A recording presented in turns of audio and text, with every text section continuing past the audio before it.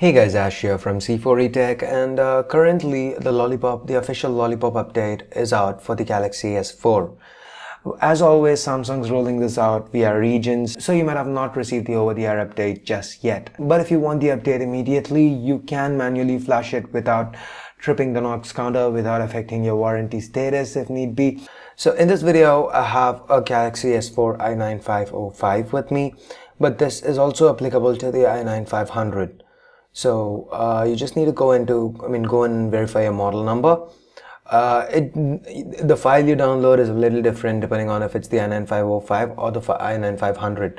So the 505 is the Qualcomm variant, the Snapdragon 600 inside, and the 500 is the Exynos variant. So anyway, following this procedure will not cause you to lose your apps or data. They will be retained, but just to be safe, go ahead, back up your apps and data before you proceed. So once you've done that, just go ahead, turn off your Galaxy S4. And once it's off, hold down volume, power and home at the same time.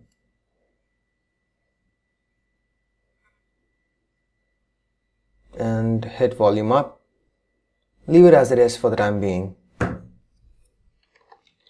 Head on over to the download section in the description. Clicking on link 1 will take you to this page.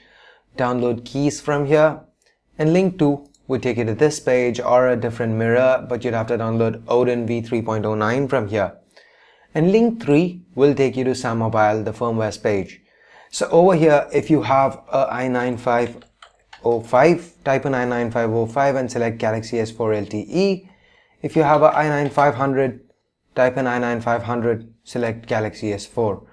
Alright, so for example, you search for I9500, you still find firmwares with, you get the list of firmwares for the Exynos variant. Download any of these with Lollipop mentioned, so the version 5.0.1. Alright, so since I currently have I9505, just selecting it. And over here we've got a few releases for this as well. So go ahead, download it. So I've done that already. I've installed keys. This is the file downloaded from link 2 and this is the one downloaded from link 3. So quickly go ahead, extract these two files, and once you get this, right click on Odin, select run as administrator. So guys, before we do this, make sure that keys is installed in the system. So now just quickly connect your Galaxy S4 to the PC with a micro USB cable.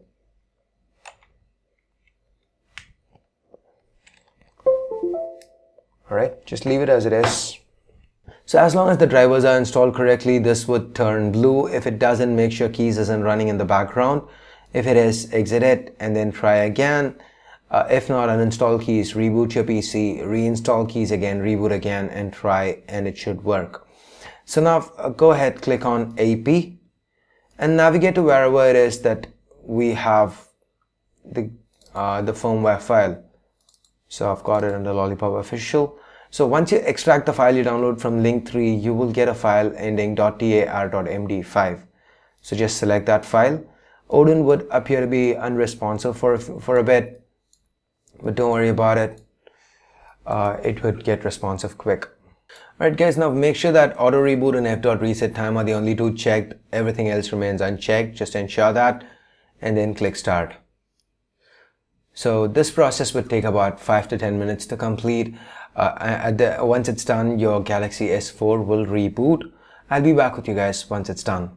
So there you go guys. Once you see this blue reset over here, you can close Odin and unplug your phone from the PC.